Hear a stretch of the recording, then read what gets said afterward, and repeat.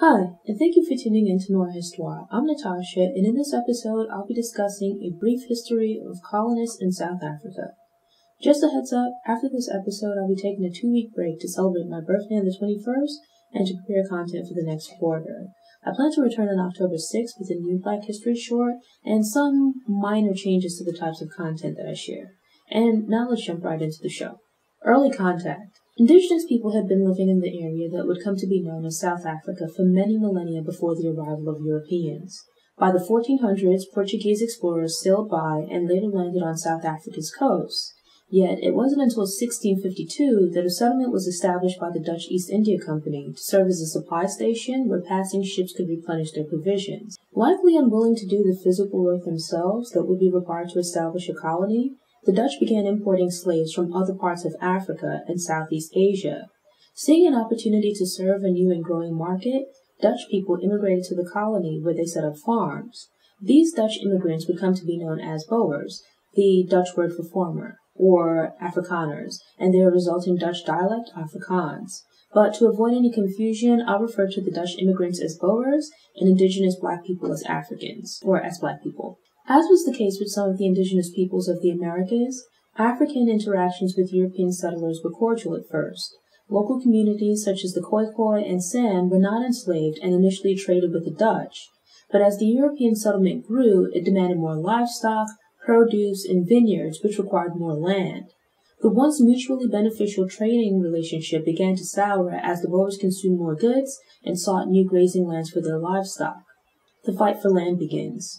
There was a drastic difference between the African and European concepts of land ownership.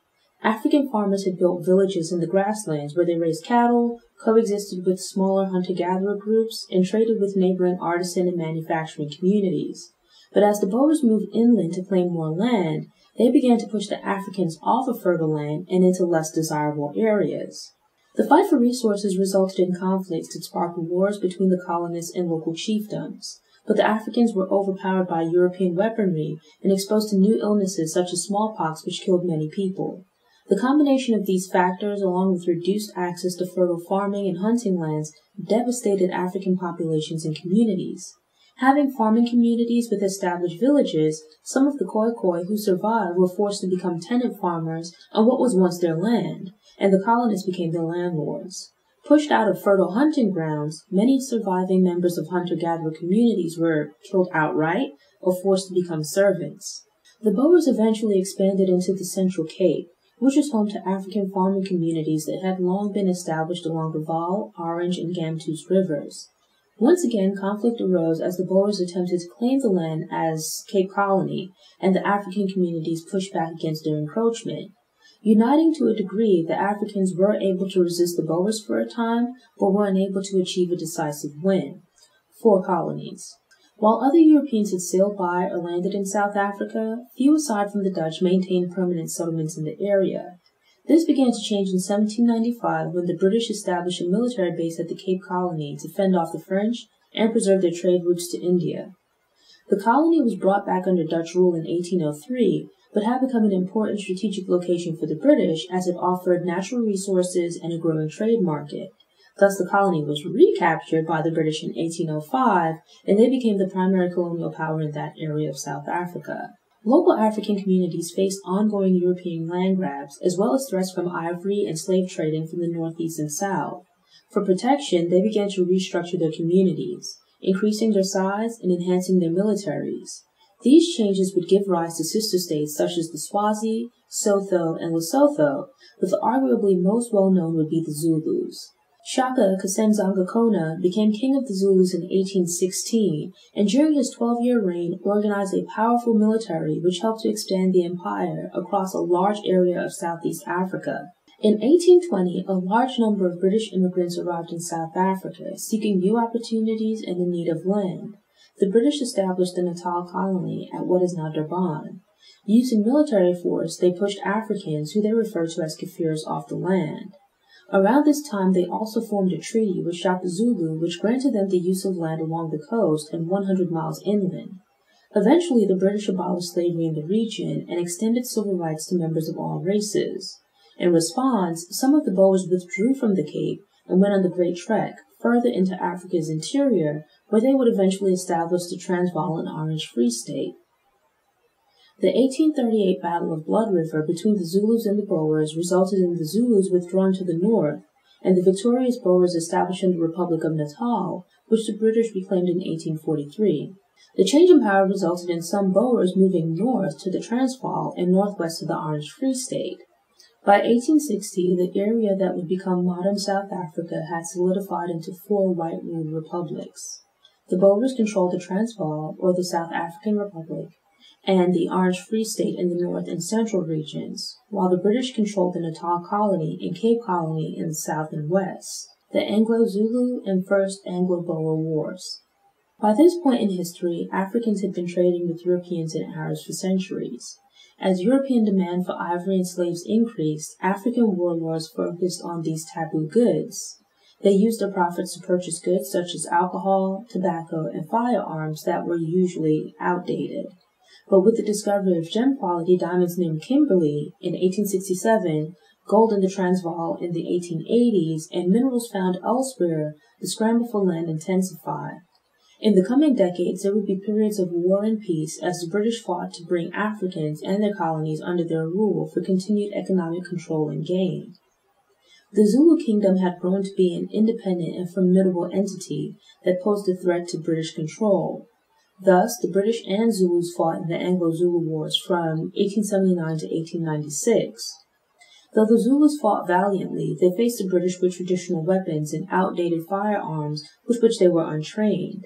When the war ended, the Zulu kingdom was divided and put under the rule of chiefs who were selected by the British and thus loyal to the colonial power. In the late 1870s, the Transvaal faced bankruptcy, in part due to Boers not paying their taxes and war with the petty tribe. The British took advantage of the weakened state's financial issues and moved to take control of the region. At first, the Boers responded with passive resistance in the form of petitions and delegations.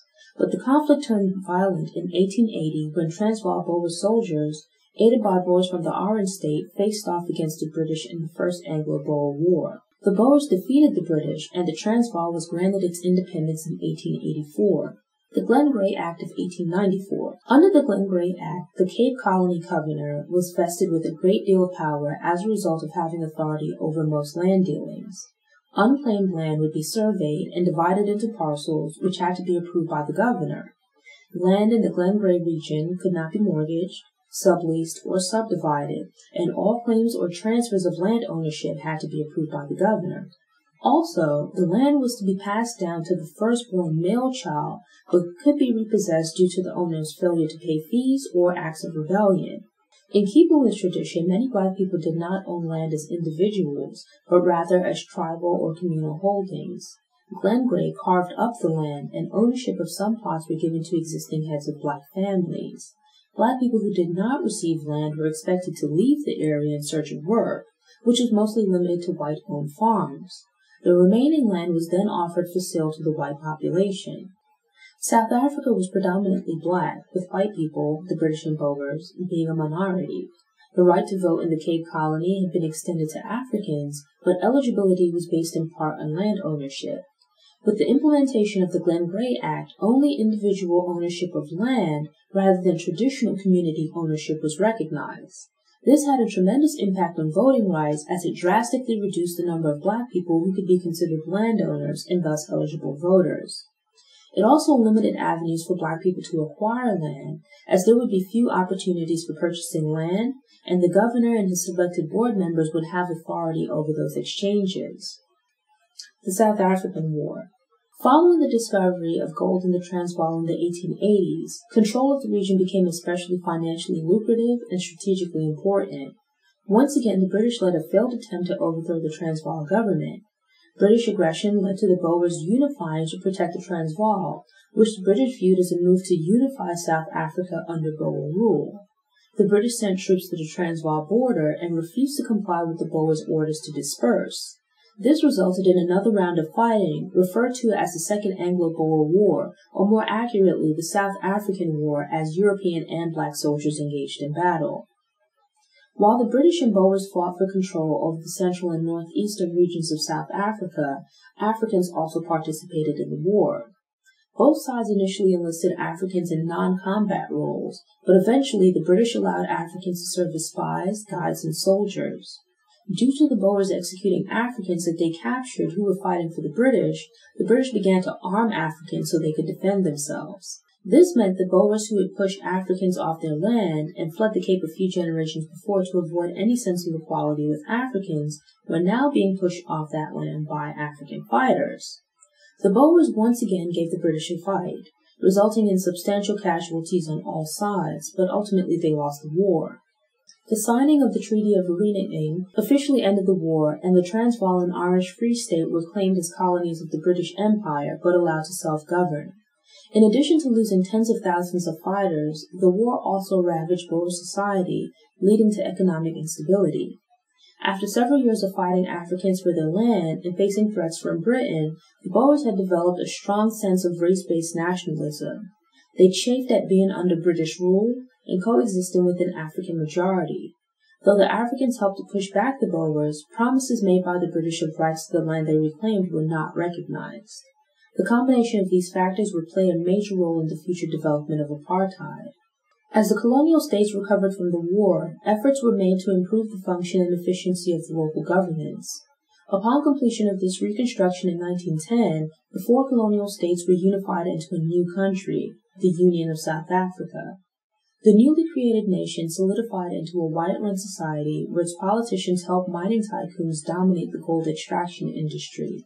The policing and taxation of black communities increased, while their civil rights were curtailed, making it difficult to fight against unfavorable political changes despite being the majority.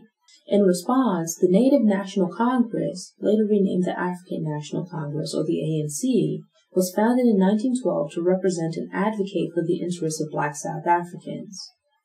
More acts and commissions. Following the Glenn Gray Act, other pieces of legislation were passed, and commissions were created to lay the groundwork for taking even more land from Africans. Further changes to the laws that restricted Africans' ability to acquire land or changed land ownership requirements would also affect black voter eligibility.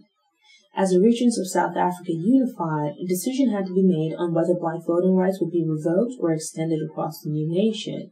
A commission in the Natal region presented the recommendation that white people be given 40% of the most fertile land. The recommendation was adopted, and black tenant farmers were relocated from white-owned farms to land that had been set aside as African ancestral lands. These plots of land came to be known as native reserves, and they were created under the guise of allowing the European administrators to more easily rule over the area and its inhabitants. Another commission recommended that land be used to raise crops rather than livestock, and yet another commission recommended that inspectors be appointed to oversee efforts to increase the population density and farming methods on reserves. I would assume, at least in part, that these various machinations were developed to discourage shepherding livestock between locations for grazing, and more tightly packing black people onto native reserves would help to free up land for purchase by white residents. The Natives Land Act of 1913. The first thing to note is that previous laws and commissions had referred to black people in South Africa as natives, but the Natives Land Act specifically defined it as an entity that is majority owned by or a person of either gender who is a member of any indigenous African race or tribe.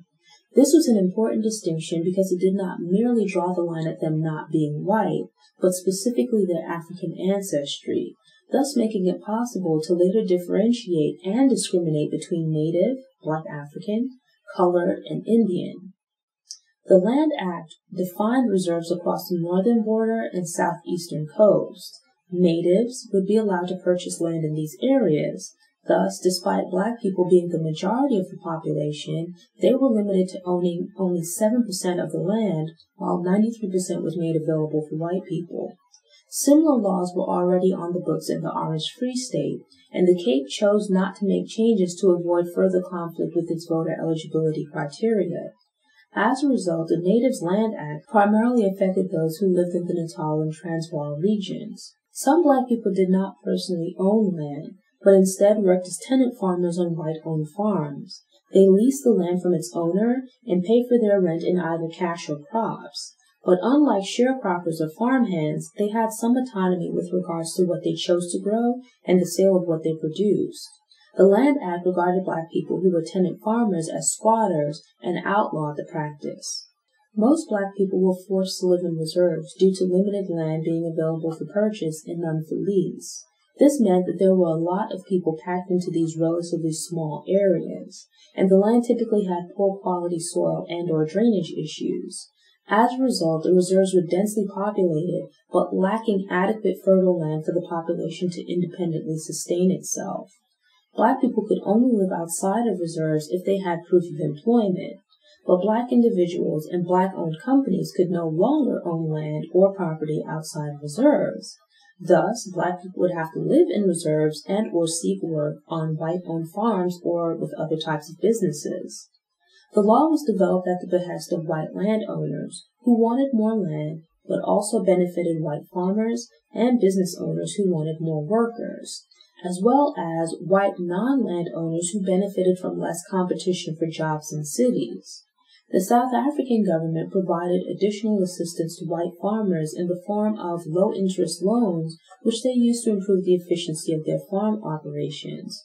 No such loans were made available to black farmers, giving white farmers an additional competitive advantage. Thanks for tuning in. Show notes are available on the Noir Histoire website via the link in the episode description. If you enjoyed this episode, please click the thumbs up button. You can also share it online, on social media, or with someone you think might enjoy the episode. Doing this will help other people find the show, which helps us grow. If you aren't already subscribed to the Noir Histoire YouTube channel, I hope you'll subscribe now and return to get motivated, get inspired, and get more stories of Black history made and in the making. Until next time, take care.